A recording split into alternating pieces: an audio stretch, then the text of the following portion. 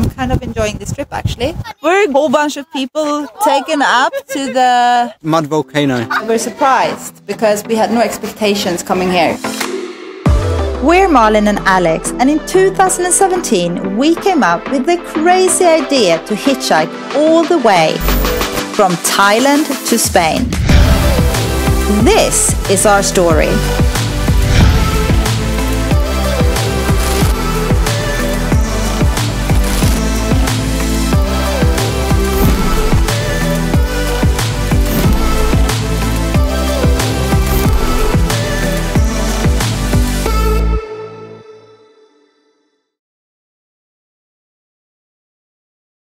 Good morning, buenos dias, god morgon. We are going on a boat today. Hopefully I won't get seasick. Yeah, so we're off. Gonna go and get a taxi, pay for a transport, can you believe it? No, I can't. After 9 days of hitchhiking nearly 4,000 kilometers across Kazakhstan, it was time to cross the Caspian Sea to our next destination, Azerbaijan. We did an attempt to get a free boat ride. It seemed way too complicated. Instead, we paid $80 each and were told to be at the port at 8 a.m. on the day of departure, where we were in for a very long wait. We didn't board the boat until 4:30 in the afternoon. We got a cabin which we shared with two motorcyclists, Michael and Kate, and then we had to wait again. So we're on the boat, quite many foreigners, passengers, with all sorts of different vehicles, hitchhikers, passengers, train bus passengers also. Anyway, here we are. Probably have to wait for quite a few hours before we're off.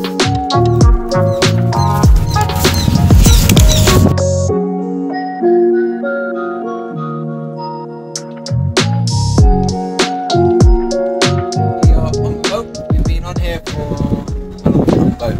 I don't know, a few hours? We're still waiting for everything to load up. Slow process apparently. Dinner soon. It's always good. We had dinner with some fellow travelers and then we all went up to the top deck together to watch the sunset. The boat had still not left the port.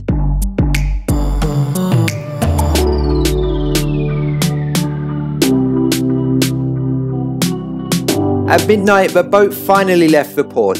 We went to bed and the next morning we woke up to a beautiful flat sea. We had heard very mixed reviews about this boat ride, but we were actually happily surprised. Thanks to excellent weather, calm seas and beautiful company, we really enjoyed this ride. Day 2? No, it's not really day 2, we got on last night, as I said, yesterday.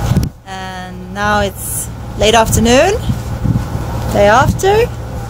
Nice weather, no waves, nice and smooth. And apparently we're gonna arrive maybe about 11 p.m. We hope that we don't have to get off the boat then, but instead stay and sleep on the boat and get off early in the morning. It would be much better than having to camp in the port. So we'll see what happens. And I'm kind of enjoying this trip actually. It's a nice boat trip. Good company, a bunch of people.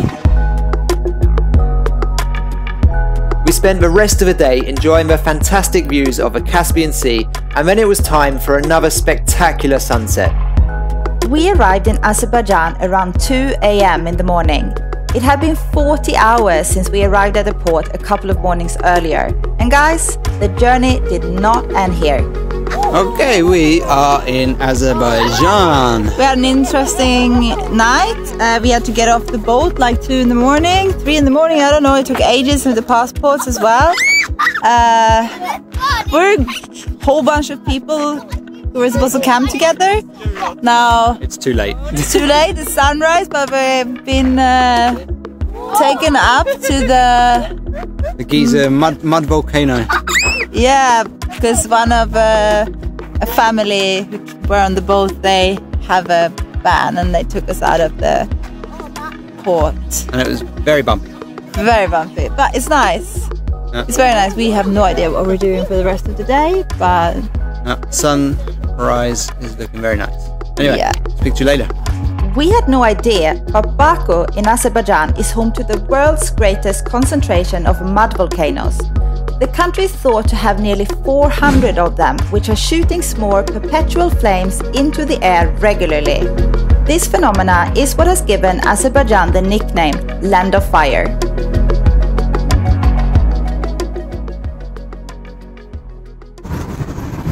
We've got our first ride in Azerbaijan and we're going into Baku. We've had breakfast with our travel companions from the boat at a petrol station, and now we're in a car. Ride number 2 today.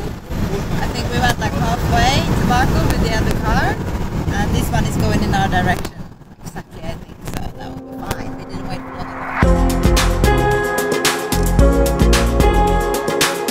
Very tired but incredibly grateful for our beautiful experience at the mud volcanoes. We arrived in the super modern city of Baku. Hey, we are in the most modern city we've been in our trip so far. It's Baku! Yeah, actually, in Azerbaijan. some really cool architectural buildings. We're like in the fancy neighborhood now. We're in Port Baku residence, and it's just like only big fancy brands everywhere, like Mulberry and Armani and stuff like that. Not really our deal, but Hey. apparently our couchsurfing host lives here somewhere.